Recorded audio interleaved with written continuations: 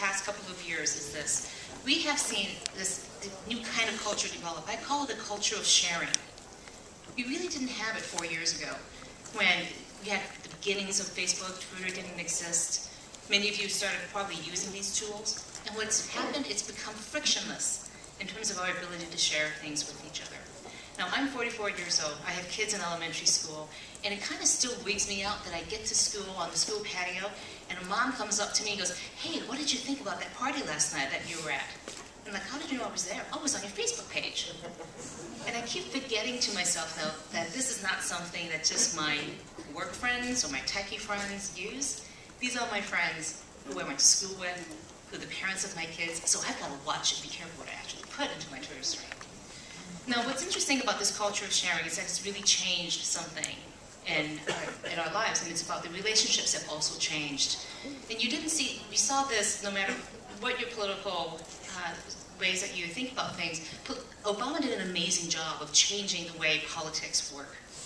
Inside of the old political way of doing things, the relationships were very staid. Unless you knew somebody, unless you were giving $2,000 to a campaign, you really didn't have a relationship with a candidate. But what Obama did is he changed that because of the sharing that he did, just the beginning of it in 2008. And so therefore, if you want to be invested in that campaign, all you had to do was give $10 and maybe tell other people, and suddenly you were raising $2,000 too, just like anybody else. And that kind of power was really transformative in that relationship and won him the election. What's interesting is that relationship hasn't necessarily changed in terms of governance. Much harder in many ways to be able to sustain that relationship. Now, what's changed inside of organizations, though, is that the way that we run organizations, the way we work with each other, hasn't changed, even though those relationships have changed. So this is the way that most organizations look like. Familiar? Command and control, hierarchical.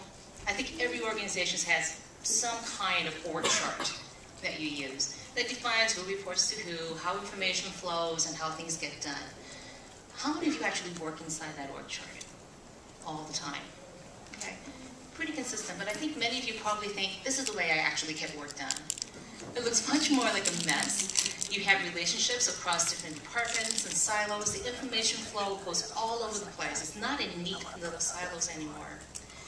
And what we've seen is that information and technology has changed how we do work, because hierarchy was needed, and especially in these large-scale enterprises that came up over the past century, because you needed that kind of control.